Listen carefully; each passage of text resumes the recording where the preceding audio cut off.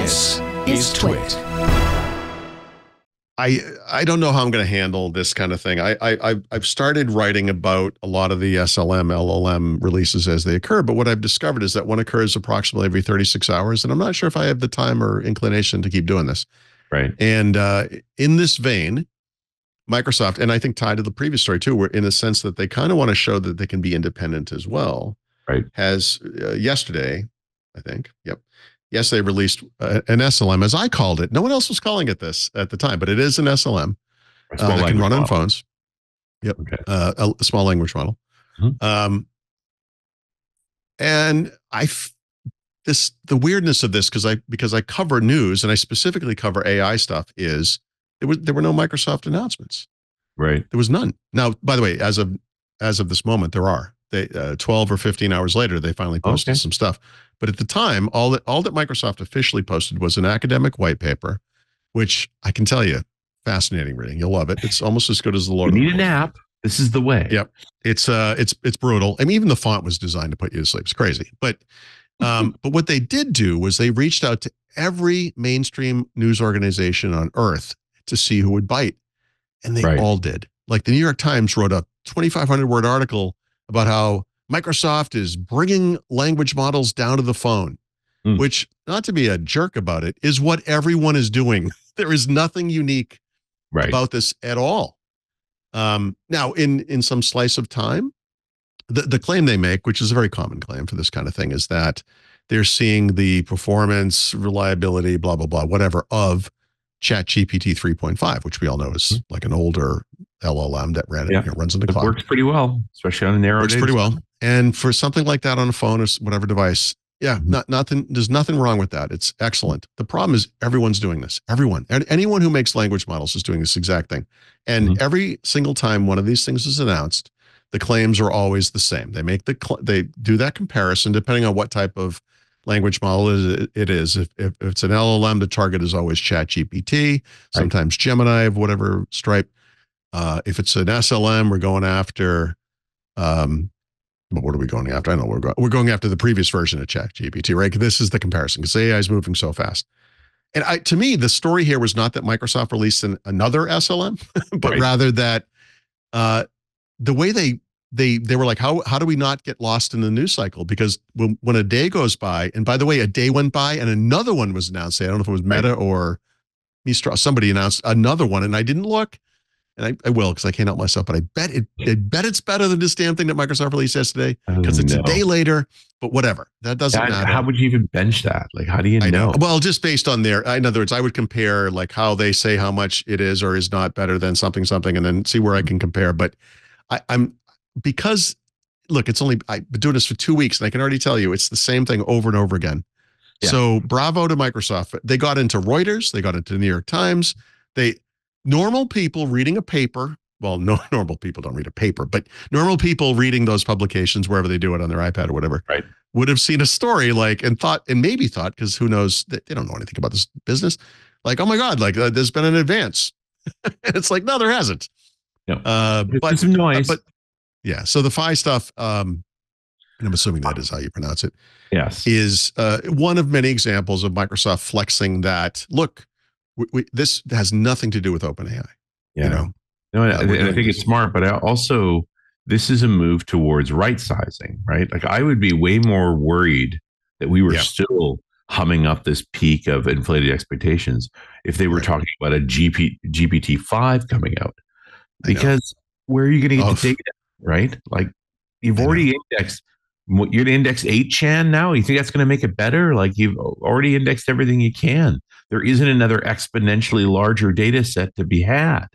My favorite data story, which is now over 25 years old, was Jim Gray was still alive and working on the SQL stuff at Microsoft, that genius. And they created something called the Terra Server to show off SQL Server 7, which was the first in-house version of Microsoft's database. The previous ones were based on Sybase. And to prove the prowess of this thing, they had to come up with some gigantic data set. What were they going to use? So someone came up with the idea, well, there are these the countries rather, that at the time, it was not companies, it was countries that have satellites, and they map the Earth, and we can go to them. We'll go to the United States. I'll be the best one. And we'll get all of their geolocation data, and we'll map the world. We'll call it Terra Server. Right. So they went to the U.S. government, they got it, and the U.S. government said, you can have everything but the United States. They're like, okay. And then they went to the Russian government and they said, hey, we're doing this thing. And I said, you can have everything except for Russia. They're like, cool, now we have the whole world. So they combined that data, and that data took up on hard drives in a data center, something that was the size of like a Cape house. Like it was humongous. And I got to walk through it. You know, it was like a scene from Mission Impossible. Mm-hmm. Today, independent companies do, you know, Google Maps, blah, blah, blah, whatever. It's nothing, you know. So yeah, how do you get data? Like, what's the version of that today? Yeah. I don't know. Every star in the sky, every space dust speck in the space. I don't have no idea. I don't know where you go from here. Yeah. I don't know how you scale up. No, and I think that's the thing is they're not trying now. Now they're right sizing. They're saying, hey, when we try and be the everything, we have more problems. And so now narrowing the scope and sharpening the confidence numbers to say, hey, if you're below 85% confidence, say you don't know.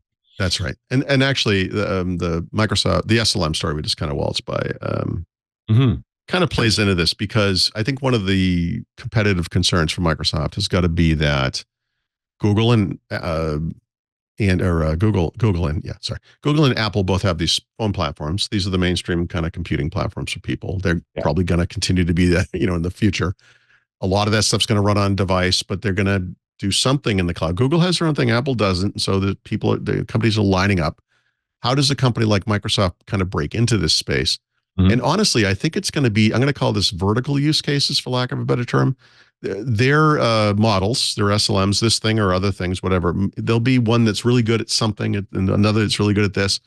And you're an app or a service maker, you're going to run it, something that runs on those phones and will run off the MPU on that device when it can, and then do some cloud thing when it can't.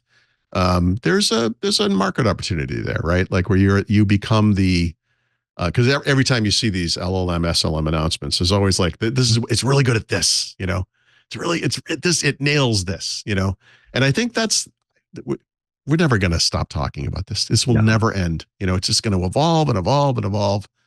And it could become plumbing, but not this week, you know? Yeah. No, it's too special use, special case, I guess, or whatever right now. It's evolving too fast. You know, bit by bit. We don't talk about GitHub Copilot anymore. Everybody uses it. It just becomes a thing. Well, right. And I don't remember the number, but the adoption on that's off the charts. Is something like 55%. And it is because the returns are substantial. Yep. And speaking of GitHub and success, goddamn, you know, they've nailed it on that. It's perfect. And they're the original. I don't mean perfect it's the perfect combination of things. Like it's the right solution. Like I don't mean that it's perfect. It's a great data set with a skilled customer base.